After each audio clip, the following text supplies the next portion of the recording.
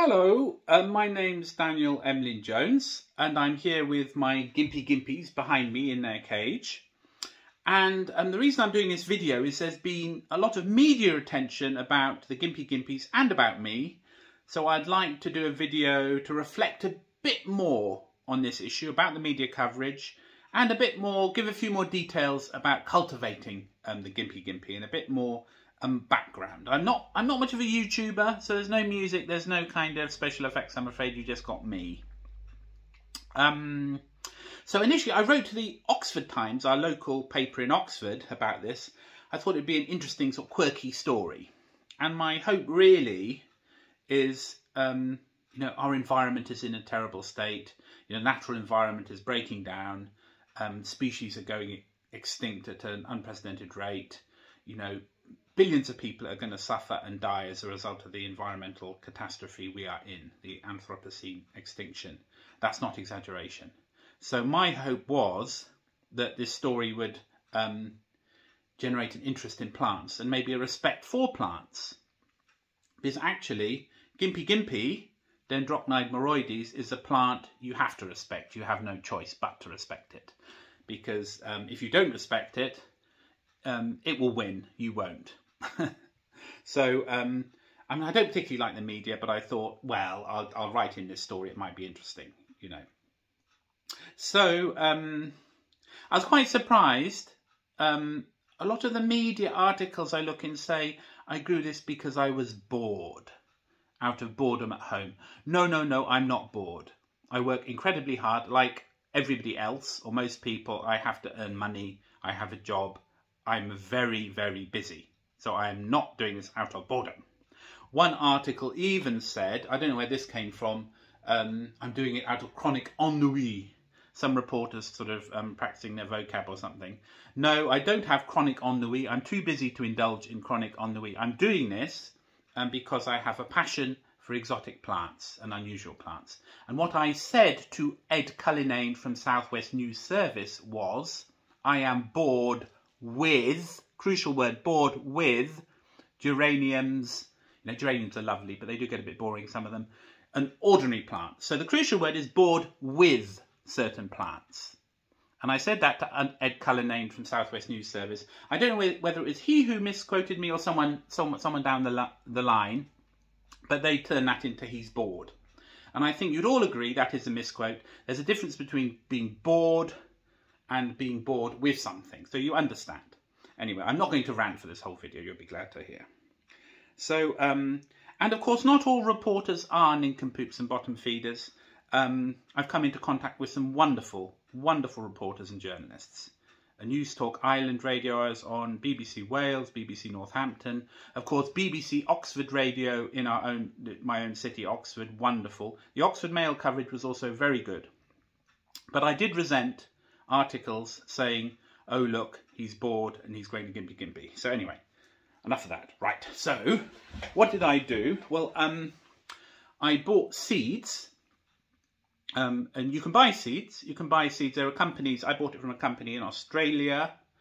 What was it called? Herbalistics. I bought it from a company in Australia called Herbalistics, offer the Gympie Gympie seeds. But there are various companies that offer the Gympie Gympie seeds. So you can buy them. You have to be a bit careful because actually a lot of companies, most seed companies offer international postage and say, look, you can buy it international postage.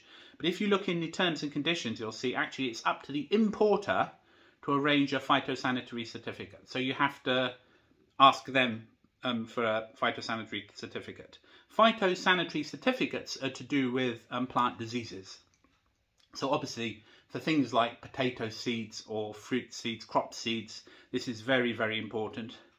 And Gympie Gympie, I should think, would be low risk, but nevertheless, it's important. That is the rule. So it's important to do that and check it before you buy anything on the internet. Check it, because since Brexit, all the rules have changed as well. So it's all a bit complicated sometimes, but it's good just to get that right, I think. So. It's perfectly legal to grow them. You don't require a scientific license. So it's perfectly okay for a member of the general public to grow the Gympie Gympie. I planted mine in compost for carnivorous plants, which is low in kind of nitrates. And they seem to have been, yeah, they look pretty good, don't they? I'll show you a closer look in a minute, but they're green and happy. You know, if they showed any signs of being grumpy, you know, going yellow, I'd probably add some, I'd give them some nutrient feed or something, just in case. But they seem perfectly happy in the compost, really, for carnivorous plants that's low in nutrients. Temperature, well, it's about 18 degrees in here. I did plant the seeds in the spring, and they took a while to germinate. So they took, I think, several weeks, 3 weeks to germinate. And a friend of mine looked after them over the summer I was away. When I got back, they were much bigger. So I think they liked the hot summer we had in Oxford or in the UK. But they've been fine. They're fine at that temperature. So, you know, they might grow more slowly at lower temperatures, but they don't really need, you know, hothouse conditions. Humidity. Well, I knew someone who grew a Gympie Gympie that was a bit of a drama queen when it came to humidity. You sort of watered it and it rotted. So it was very unhappy. With mine, I gave them water as seeds and they seemed to be happy with that. So I just watered them. When they dry out, I water them in their dish. So I think maybe when you grow them, the advantage of growing from seed is just give them the conditions you're going to grow them in long term, and maybe they get used to it. There are no kind of hissy fits. These are grown for a whole year now, so they're doing very well. Now, obviously, safety is the issue with Gympie Gympie, because it's known as the most dangerous plant in the world, and it does impart a horrible sting if you get stung. It's not very nice at all. I was repotting them. When I was repotting them, I was wearing gloves with a material back. I now have heavy-duty elbow-length gloves, but I had gloves with a material back, and I felt a little bit of a sting. And I went through the whole first aid procedure, and it was just a slight sting, really. It was fine. It wasn't very much in. But obviously, safety, very important. We'll talk about that. Obviously, a cage is a good way of doing it, because that's safe. They're behind bars. Just make sure the leaves are away from the bars, because if you're not careful, the leaves can kind of poke through the bars, or somebody can touch the bars and get stung. Obviously, if you have children, maybe not such a good idea, or at least you have to be much more careful, or pets. Be mindful of all those things. Someone was asking about growing Gympie Gympie in a terrarium, you know, a glass tank or something. You know, might have to be a bit big, but yeah, I would have thought you can do that. Somebody said they didn't like to do that because the humidity got too high and the thing rotted. But I mean, I would have thought it's supposed to like reasonable amounts of humidity. So you could try that. So when you dispose of the leaves, don't put them in your compost, because even when they're dry, they still have those spines that contain the moroidin, the protein that causes the pain. So incineration, so to burn them. We have an open fire, so I just you can put them on the open fire, or sometimes they fall and sort of rot down on the compost. If they rot down, that's okay as well. Right. So where are we? Yes, exactly. So really, make sure you're doing it for the right reasons. If you're doing it to be sort of clever or sort of show off, it's not a really good reason. You'll get bored very quickly with them. You have to have, I think, a genuine fascination for this plant, or an interest in unusual plants, and do it for the right reason, and be very responsible insofar as safety goes. You know, there are people who there are YouTube videos of people deliberately stinging themselves. That's pretty stupid. I think it's pretty stupid. Somebody was asking about whether you need ventilation masks and things like that. The thing is, if you disturb them, if you're trimming a whole patch of Gympie Gympie in the Queensland forest or something, in the rainforest, or you're really disturbing them, there's lots of air movement, that can happen. Little spines get off the leaf and they go into the air. You breathe them in and you can get kind of sneezing fits and things like that. But, you know, if they're just quietly in their cage, you're not doing anything like that, then it's no problem at all. I use this room for various things for hours on end. I've had zero problems with these Gympie Gympies.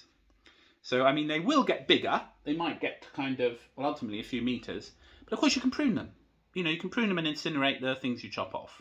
So you can contain them as much as you wish. I haven't tried cuttings. I might actually try doing cuttings. But I certainly wouldn't use any kind of mask or something. That would be, I wouldn't keep it if I had to do that, because it's just, you know, you go into your front room and you have to wear a mask. It's a bit over the top, isn't it? Yeah, so the Gympie Gympie has been sensationalised on the internet. You know, the story about somebody who wiped their bottom and with the leaf. They wouldn't have done it because they'd have picked it up and their hand would have got stung before they got to reach their bottom. So I think they are dangerous. If you have extensive contact with them, it's horrible pain. I know someone who got stung and their lymph nodes swelled up and all kinds of things happened. But on the other hand, if you get lightly stung, lightly brush a leaf, you go through the treatment, it's okay. It'll be unpleasant, but it'll be okay. So I think there's a lot of sensationalism about these. And of course the media doesn't help, although the media's been very good to me as well. I'd like to say, actually, since we're on the subject of the media, I had an ITV, as well as the radio, I did an ITV interview. They were wonderful. ITV Meridian were wonderful. So I don't want to feel like I'm having a go at reporters. It was just that particular thing about me growing up because I was bored. I just thought, what? No. So a lot of wonderful reporters. Thank you, wonderful reporters.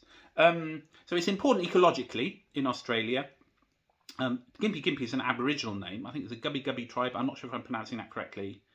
But it's very important culturally in the ethnobotany of the Aboriginal peoples. I think it's a cure for arthritis, actually. I was reading somewhere. Whether that's reliable, I don't know. I'm not sure how it cures or treats arthritis. Maybe the pain you get from the Gympie Gympie is so bad you forget about the arthritis. I'm not sure. Ecologically important. There's a caterpillar, a moth. There's a beetle in the rainforest in Queensland that lives off the Gympie Gympie, and also a mammal. I can't remember the name, but there's a mammal that somehow eats it. I don't know how it gets away with that, whether it has special, cast iron mouth or something. Yes, and also it's important in research. There's a lot of research on pain related to the Gympie Gympie. Anyway, so that's really a bit more background to put the whole story in context. My mug was all over the papers. I want to have my say and put this whole thing into a little bit of more sensible context. Okay, so I don't know who else is growing this in UK. I might be the only one, I don't know.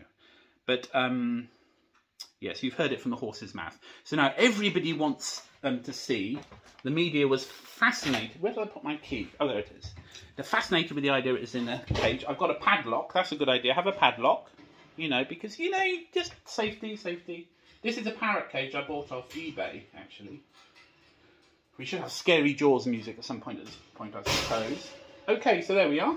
So I'm not going to go anywhere near that until I put on my, I've got these gauntlet heavy-duty gloves. Get yourself some talcum powder as well, because you'll find if you put these on and you start sweating, you'll have trouble getting them off. Okay? So whenever I go in, you don't go into that cage unless you've got, even if you're watering them and you think, well, I won't touch them, you might. So safety first, as someone said. Oh, where's my kit? Where's my treatment kit? There we are, okay. So here's the safety kit. I bought some hydrochloric acid, 10% hydrochloric acid on the internet. It's kind of frightening what you can buy on the internet. I'm sorry, it is. There are drain cleaners that people buy on the internet, and, there are stories of these acid attacks, which are just awful. I think these things should be regulated. 10% is a slightly more dilute solution. You can put that on your hand. It might sting a little bit, but it won't cause major burning. So I diluted that 10% hydrochloric acid down to 3%, and it's the 3%. What you do is, if you get stung, don't rub it, because if you rub it, you'll break the hairs and they'll go further into your skin. Spray the 3% solution of hydrochloric acid on it. Oh, it's got some gunge in it. I don't know where that's from. Anyway, never mind. Loo paper, and you can put some loo paper on or something, tissue paper, just to keep the solution there, or put your wherever you're stung into it. Do that for half an hour, and depending on how much you've been stung, that might be quite painful. Yeah, and once you've done that, what do you do after you've done that? Yes, you do that for half an hour, and yes, that's what I was going to say. The acid denatures the protein. You see, it's a protein that's causing the pain, the moroidin, and the acid denatures the protein. So then you get these wax strips, and some people don't like hair. These wax strips you use for removal of hair. And they're quite. I've done it once. So people who use these for hair, you've got to do that because it's the hairs that are causing the pain. So you remove the hairs.